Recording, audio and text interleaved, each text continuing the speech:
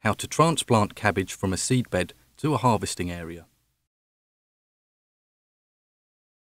Hello and welcome to Videojug. We are at Capel Manor College in Greater London. Head of Horticulture and Landscaping, Tom Cole, is going to show us how to transplant young cabbages from the seedbed to the harvesting area. The process applies to numerous members of the Brassica family, such as cauliflower and broccoli. Step 1. You will need a garden fork, a bucket of water, a measuring stick, a trowel, a watering can, some protective netting. Step 2. Digging up. To remove your young veg from its seedbed, carefully push the fork in at the side of the plant, under the roots.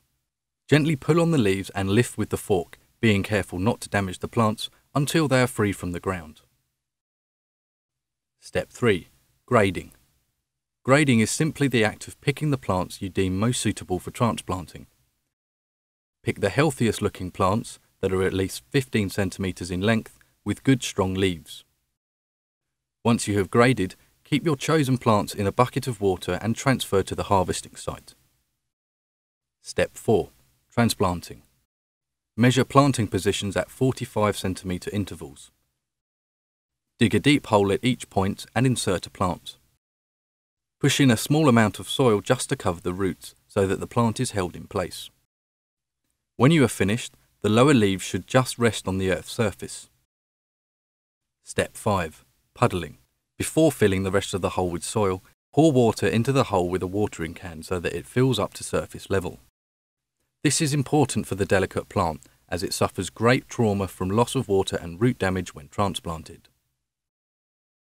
Push the remaining soil into the hole so that it is filled level with the ground. Check that the plants are deep and firm enough by giving a gentle tug. You should feel a little resistance. Always remember to water in thoroughly. Cover. Finally, after watering the plants in their new patch, cover them with mesh to protect from birds. Lay the mesh over a metal frame and push the edges into the ground with a spade to prevent wind from catching the material. Done.